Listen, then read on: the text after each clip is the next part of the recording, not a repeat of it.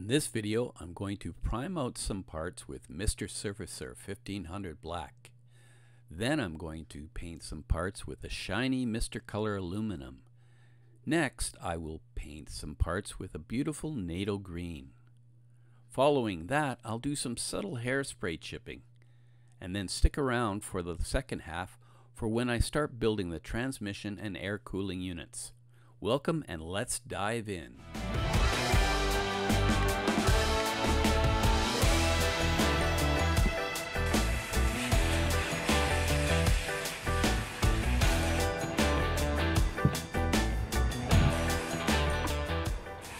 So I'm using the Mr. Surfacer Finishing Black 1500 here, and I'm mixing that with a Mr. Color Leveling Thinner, and I'm thinning it back quite a bit because I don't want any heavy buildup to obscure the details. What you talking about, Willis?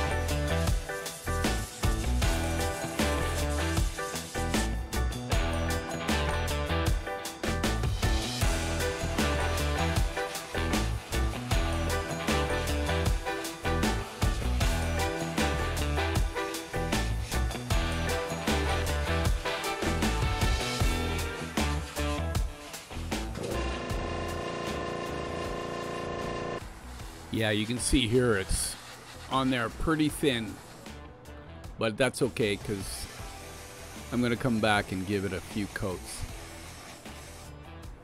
I want it to really bite into the plastic too, so that's why I'm using so much of the thinner.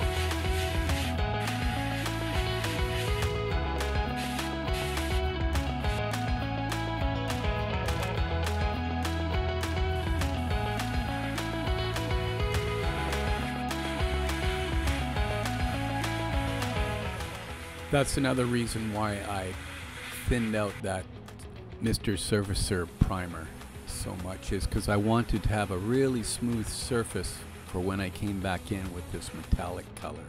I didn't want any kind of pebbly or dusty look to it, so that's why I thinned it out so much.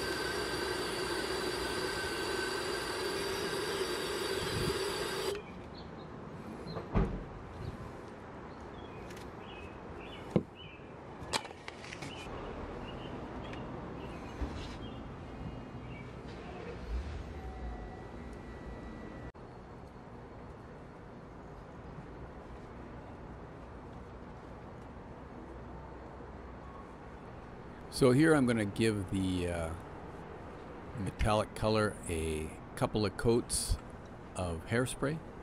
You can see it off-gassing there. I have to be careful after decanting it sometimes when I go to pour it into the spray gun cup, because it'll actually like fly out of there with the stream because of the pressure of those bubbles.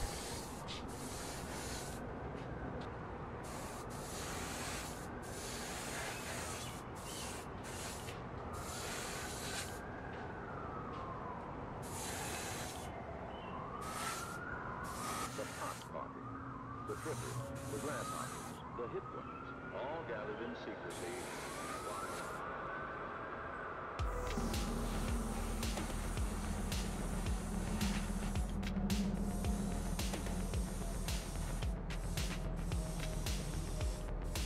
So once the hairspray has been allowed to dry up and settle down, I'll come in there with a Tamiya color. I always use Tamiya colors because they have the nicest chemical makeup when I thin them with water for the effect to actually be controllable to the best degree. I know other people use lacquer based paints and stuff like that, but trust me, if you use Tamiya paints and you thin it with water on top of your hairspray, you'll get, I think, the most authentic looking effects. I've seen other people use lacquer thinner in their paints on top of the hairspray, but it doesn't come off in the same way. I think what I've seen is that you get these sort of little circles that come off, like little round spots, as opposed to like a real kind of a chipping effect. It's just basically what you're doing with the whole process is you've got your base color, then you introduce another layer that will become reactivated with water. And when it becomes reactivated with water, it becomes unstable. And so if you paint another kind of paint on top of that, what'll happen is the paint that's sitting on that unstable layer will just come off.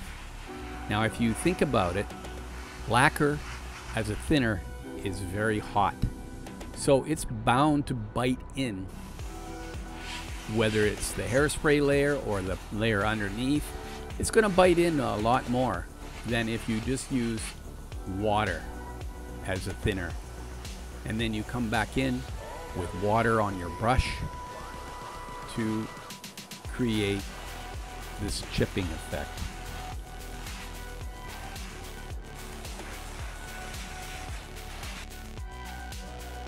So here I ran into a problem that occurs every now and again. Either I didn't let the hairspray dry long enough, or I sprayed too heavy of an initial coat of water-based Tamiya, and what that did is it caused it to craze, because basically what was underneath it was maybe too thick, and so the paint went on top of that, and then that paint dried, and as it dried, it shrunk. That's why you get those little cracks. It's sort of like the same kind of idea when you do crackling for like peeling paint or whatever. So I think the key is just to not put too much of the hairspray on, and don't do a really heavy initial coat. You don't really want to put a lot of paint on anyways when you're doing these hair spray chipping kind of thing, because you want the water on the brush to be able to infiltrate underneath that paint, contact the hairspray, reactivate the hairspray, and then that's when you get your chipping effect. So don't go heavy on the paint.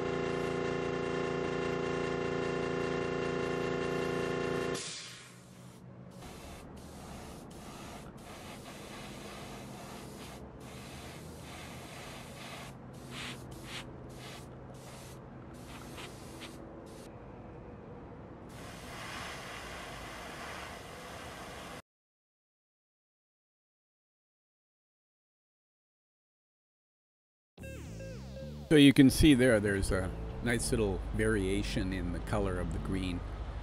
I just wanted to have a little bit more interest, visual interest, because, you know, parts might come from another power pack that they had to replace parts, and so you're going to get a variation there.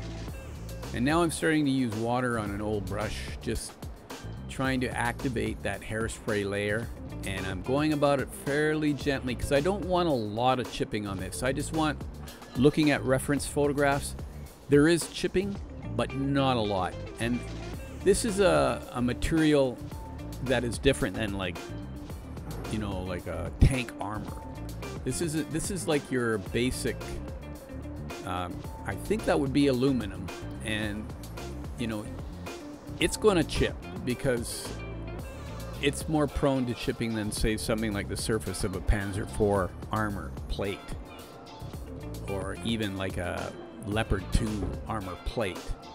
I don't think you're going to get that much chipping on those things, even though people do it, and I do it too. But This is more, I'm trying to be very selective, and it looks like I've been fairly successful on this part of the operation.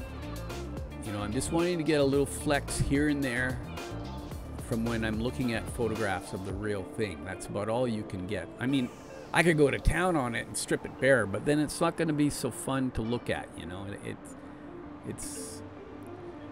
So it's like subtlety is the key with what I'm trying to do here. And I just got to be careful, because if I get too much watering on there, it's going to, you know, flake off too much.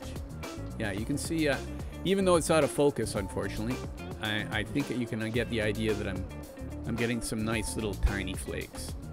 This is like some, you know, floor plating that is going on the top. So this one I'm gonna go to town on a little bit more, you know, because it's gonna get foot traffic and it's gonna have a lot more activity.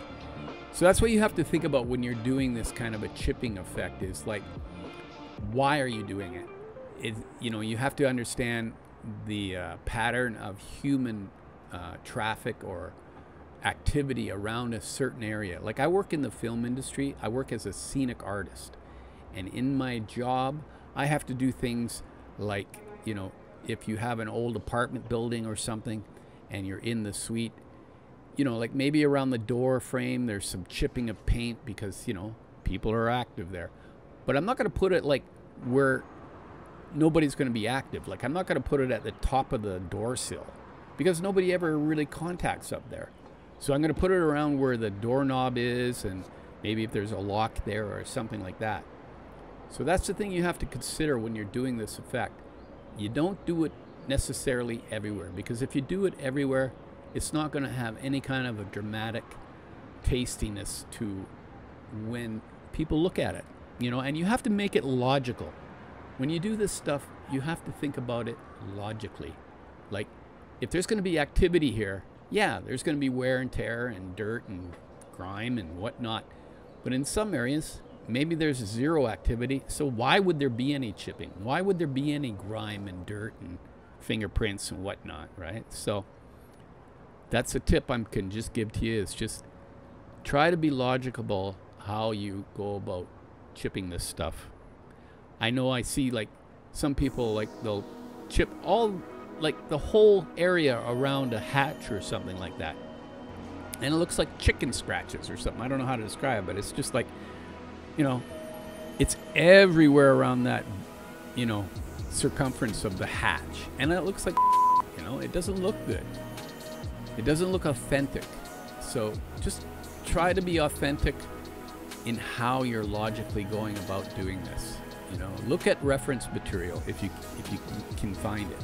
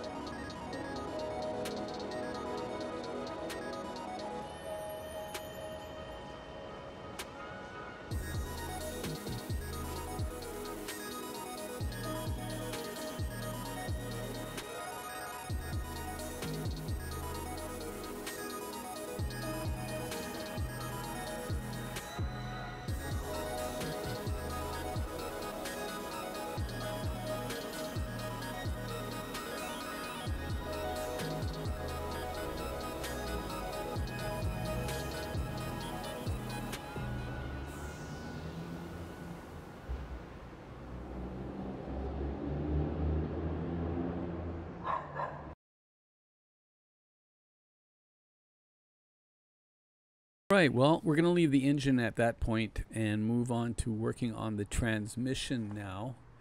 So first of all, you know, I've got to take all the parts off the tree as we go along and clean them all up. And I'm really liking the detail in this kit. It's very solid plastic and the details are really crisp. So at this point, I'm going to just let you watch the video. I hope the cleanup parts aren't too boring. I just wanted to share the whole process with those who may be interested in how this might go together rather than just the casual viewer. I'm hoping to like help people when they come to build this video by showing what I encountered on my journey here. Anyway, so enough of the corny blah blah blah, and let's move it on.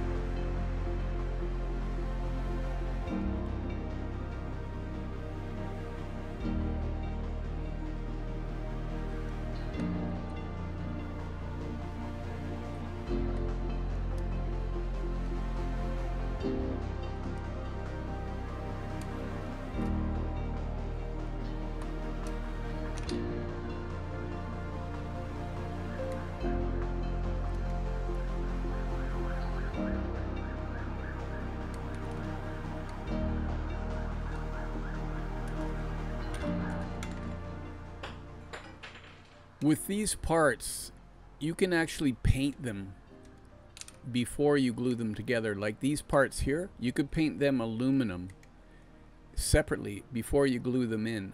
I put them together because I'm building this for my YouTube channel, and I'm just kind of like building it so that you guys can see how it all goes together, and then I'll come back and paint it later. But that's the thing about model building. When you're working on stuff, you got to think about, can I paint this separately? Because in that way, if you paint it separately, you don't have to worry about taping things off. You don't have to worry about overspray. Painting things separately also allows you to have like a clean separation from one surface to another. And that gives it, you know, a real crispness and authenticity to how it might look in real life. Because things can get a little bit complicated if you put it all together. Like, I never understood, like back in the 90s when some people started building their tank models and putting every damn thing on it before, you know, painting it. Like, to me that just doesn't make sense. I mean, each to their own, but I would never build it like that. And it kind of is a bit more frustrating in a way doing it the way I do it, where I paint things separately and I keep them apart until the final assembly, because you're just wanting to get things together so you can see how it looks. But for me, it's more important to have nice, clear demarcation between parts, you know, and just keep that in mind. Can I paint this before I glue it on there? And what parts can I paint all together? And it's you can get into a bit of a production line with it, right? But everything's kind of got to be together when you go to age it and weather it and, you know, make that effect.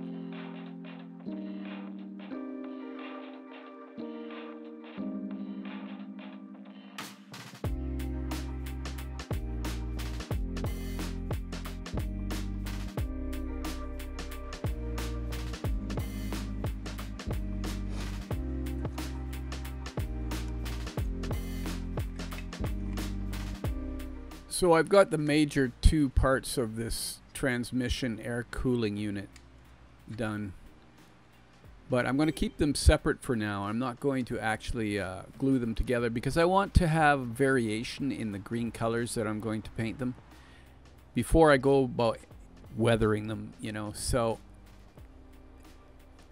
that's why I'm kind of keeping them apart right now, just so I can paint them a variation on the green.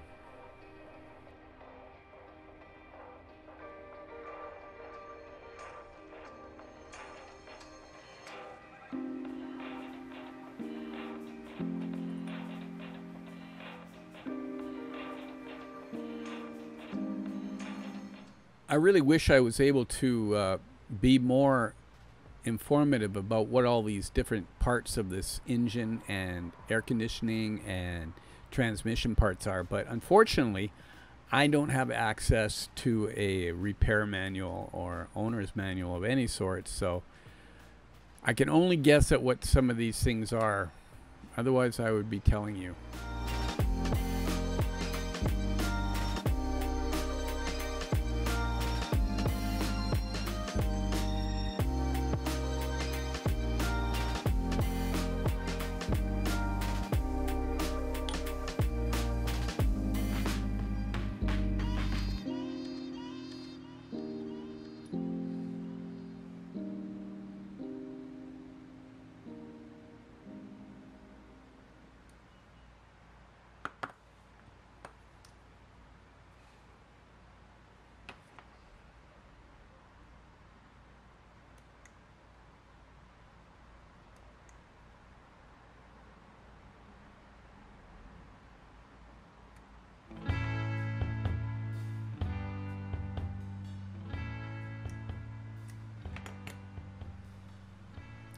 So these two parts here are for the exhaust system.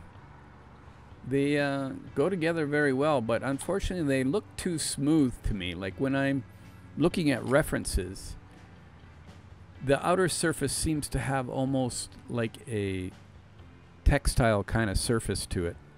So I'm going to try and do something with like maybe like, you know, that white tape you use for band-aids and stuff like that, for bandages, medical white tape.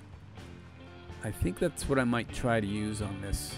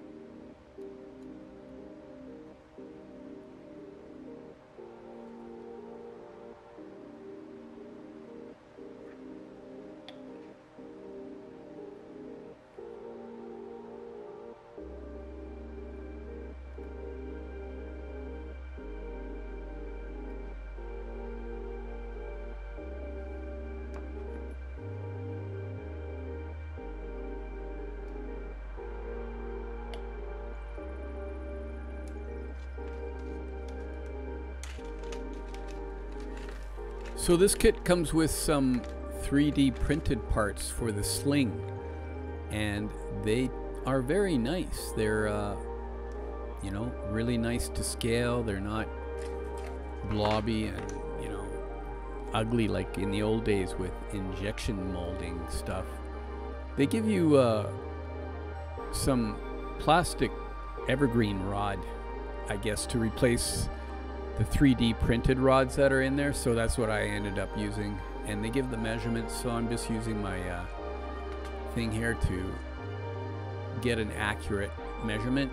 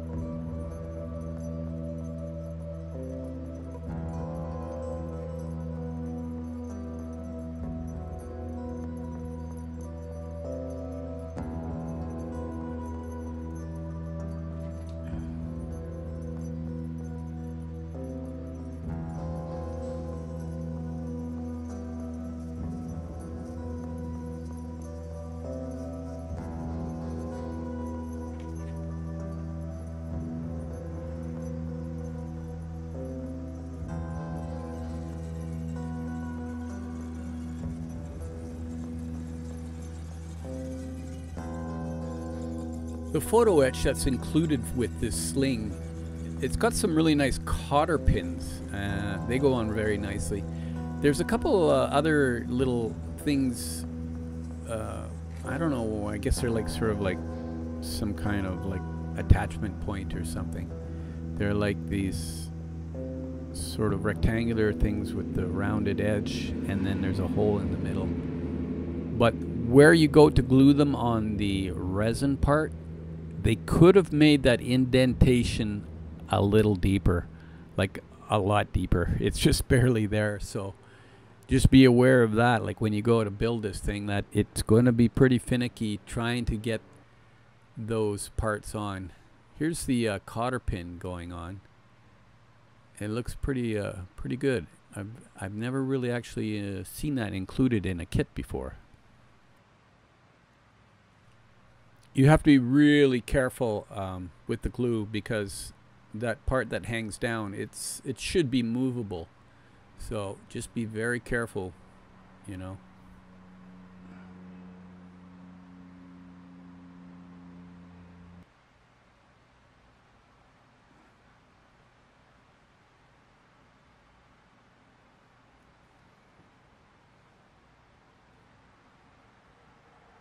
Alright, that'll do it for this episode. If you're not already a subscriber, become one so you don't miss anything going forward.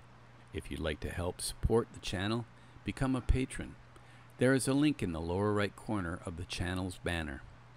In the meantime, and in between time, that's another edition of Jet Scale Models.